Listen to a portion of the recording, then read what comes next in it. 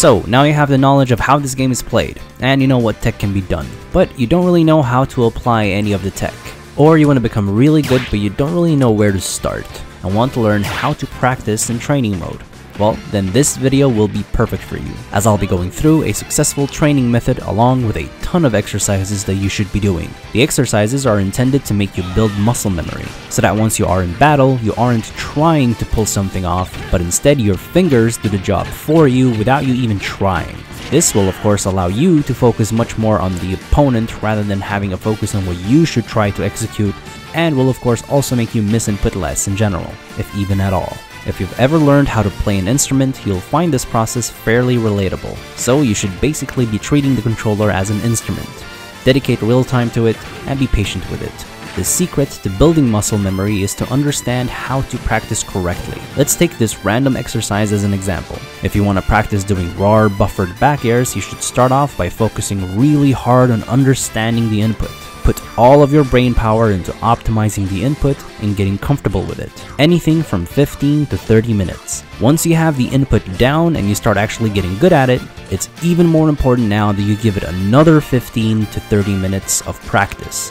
However, this time, don't focus. Let your brain drift off and think about other things. Watch an anime at the same time, talk to someone at the same time, or just look out the window while you sometimes glance at the screen to make sure you aren't completely off. It's very important that you let your fingers work by themselves and get used to how it feels to press the input. This is how you effectively build muscle memory. This method of practice is of course recommended for most of the exercises that I'll be showing, but not for all. Another recommendation is that you have this video on at the same time as you are in training mode. Then you watch how I do one of the exercises, and then you try mimicking it exactly the way I'm doing it. You can even do this whole video as a warm-up before a tournament. Now, let's start with the very first thing you should be mastering, as it's the most important of them all. This first one is pretty simple. Start off by short hopping, then start adding the fastfall, and then do it as fast as the game allows you to do it with the character, so you understand the speed limits of this character and start syncing with how your specific character feels. The most important thing is to try to never accidentally full hopping. If you haven't mastered this one first, literally none of the upcoming exercises will be easy nor consistent. Okay, so this next exercise is all about practicing your backflip, since actually getting the backflip will result in that you can jump back immediately instead of jumping forward then pressing yourself back. To pull this off, you simply have to run forward, press jump, and then quickly tap yourself back. This can of course be done from a standing position as well. The next exercise is all about simply short hopping all the way to the left and right. Then start adding the fastfall. Pretty simple. The next exercise is fairly similar but a bit harder. You start off by short hopping, then tapping and quickly releasing the control stick to the left and right, so that you only move a minimal amount. This is called micro spacing and is crucial to master. Once you understand how to do it, add the fastfall by simply tapping left or right and immediately down. Here's a pretty simple demonstration of why you want to master this. Let's say the opponent is cornered and you are close to them. If you jump and throw out an aerial that is overspaced, it'll be less effective, as you won't be able to immediately pressure or punish the opponent for whatever they do, or you'll just simply miss the aerial and get punished for it. However, if you microspace instead, you'll be at the perfect distance where they can't grab, and if they try punishing you, you'll be able to immediately punish them instead. Or you'll be able to add additional shield pressure with a max range tilt, for example. Another example is that instead of jumping in from far away and going all the way in with the attack so that you get punished, instead now you know that you can jump forward and tap yourself back to stop your momentum, then swing to land with a well-spaced aerial. Now on to the next exercise. Short hop in place and press attack, so that you do a short hop buffered aerial and then add the fastfall. Then also start doing a short hop into a landed aerial by simply delaying the attack. Once you know how to do this, start adding fast falling. When you start to get a hang of this, start short hopping and buffering with all of your aerials and fast fall. Then start doing short hop into landed aerials while fast falling. These landed aerials need to be timed with the C-stick so you don't influence your movement at all. These next exercises allow you to really become consistent at spacing. So stand at the edge of the stage, then jump backwards all the way and use the C-stick for landing forward airs. Once you get to the other side, jump forward all the way and use C-stick for landing back airs or any other aerial. Then start adding fast falling. You should also do a round of this where you practice doing falling neutral airs that are fast fallen. For this, you basically do a jump towards a direction, release the stick as you press A, and then press the stick back in the direction you were originally jumping. Then you do the same thing, but you move a minimal amount instead.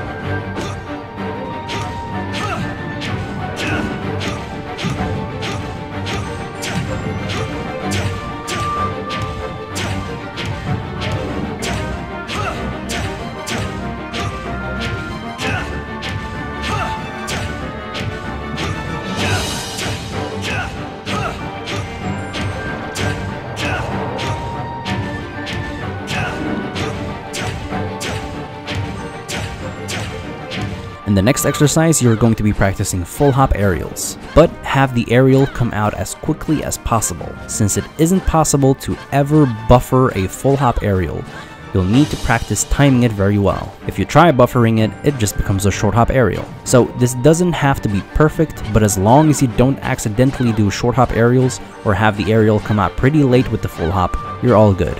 For clarification, after pressing jump, you need to wait at least 3 frames before pressing attack. Wait too long, however, and you might screw up your combo. Something you should be practicing is full hopping forward with a forward air, and then tap yourself back, and then before you land, use the C-stick to land with any kind of aerial while you still are moving backwards. The next exercise is to simply practice jabbing in the opposite direction over and over again. You can start off by simply turning around in place over and over, by gently and barely moving the stick to the left and right. Then press jab as you've turned around and release the control stick. This is important to learn as you'll want to later understand how to apply this with the C-stick for easy tilts behind you, or be able to jab out of shield behind you if ever needed. This can even be helpful for combos as well. In fact, to practice this, you can pick Link, do a short hop, fast fall, and land with the first hit of back air, then reverse your jab. The next exercise is to practice dash dancing, so you don't move too much to the left and right when you didn't want to and get lost. Because these inputs can be buffered, it's important to understand how to preemptively buffer your movement so that you have full control. You should also practice running far, releasing the stick, and immediately tapping yourself to the other direction, so you don't get the turnaround animation. Then start combining both of these movement options to basically get really comfortable with how you can move and change directions at any time immediately.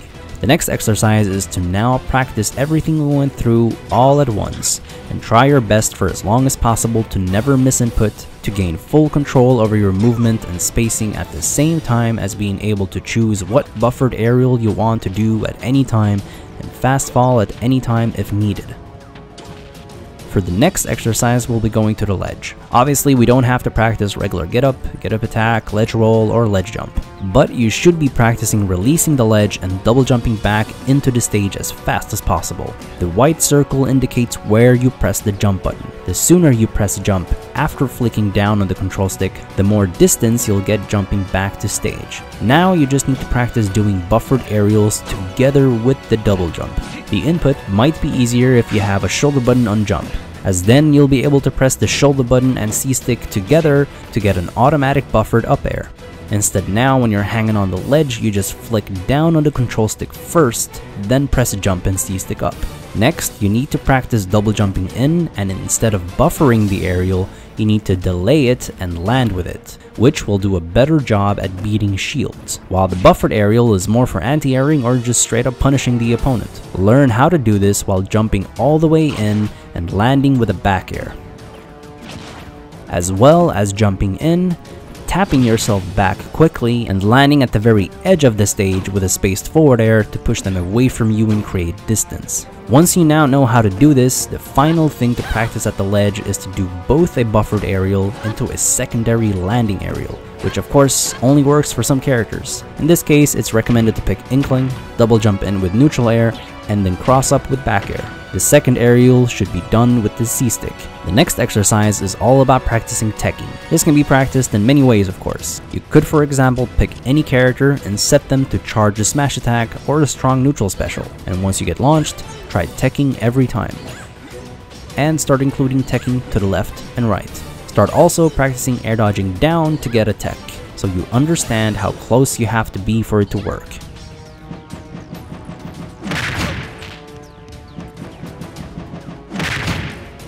The next step is to practice instant dash attacks from a standing position, which is done by tapping the control stick and C-stick together towards the right or left. Then try pulling this off during a dash dance.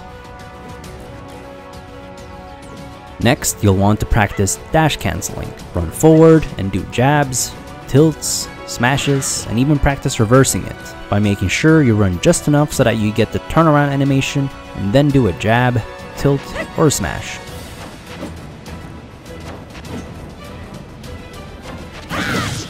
Next up, you want to practice B reversing.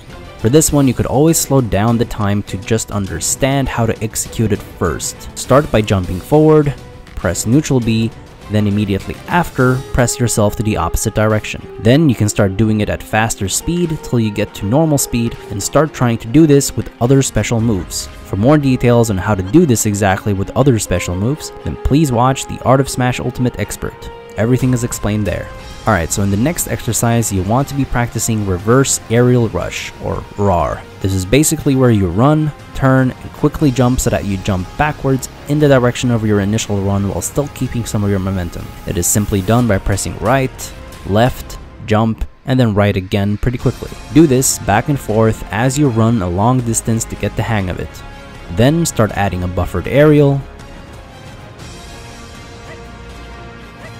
Then start practicing landing with the aerial instead. And finally, add the fastfall.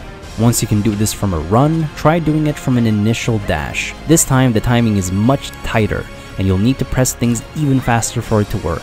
Do it back and forth until you are satisfied. Next up is Z dropping. Just spawn any kind of item you can pick up, jump, press grab while the control stick is set to neutral position to drop the item and re-catch it with either A to neutral air or use the C stick for any other aerial. Now start moving around while you do this to get comfortable with it. The next thing you want to practice is Perfect Shield, or Parry. Pick a character like Sheik and have her charge forward smash against you. Start learning how to time a Perfect Shield against both the kicks. Then you can also pick Falco and spawn 2 of them. Tell them to press neutral B and then time Perfect Shields against both as well as you can. Now obviously if you have a character with the specific character tech, such as platform cancelling or float cancelling, you should be practicing those as well. But most importantly, you should be practicing combos. And you'll see that the majority of these combos that I show will combine a ton of tech together. Try to pull them off perfectly and try doing it multiple times in a row. Just keep in mind that the training mode combo counter is broken. So even if it says it was a combo, sometimes the opponent could still double jump out or air dodge. But it doesn't really matter for this exercise as you just want to get it anyway to make sure you pulled it off correctly. Of course, you could always try watching the videos I've done on Ultimate already and try mimicking combos from there, or even watch the Art of Smash 4 character videos to try pulling off certain combos from there too. Although keep in mind that some combos won't work in this game. Here are some combos that you can practice to gain a better understanding of the technical demand for this game. If you can't pull these off at all or don't really understand how to pull it off, then you're still not really ready yet, and you'll probably need to practice the previous steps some more. Or go back and watch the Art of Smash series to get clarification on how something works and why. And in terms of knowing how to apply this in a real game, you won't have to worry about it so much as long as you fundamentally understand why you would want to use a specific tech. As long as it's practiced and you're really comfortable with it, your fingers will be doing it for you when the opportunity starts presenting itself over time, and you'll get better at it with experience. You could also contact me on Discord for a private session where I could teach you anything about the game and coach you to becoming the best player that you can be.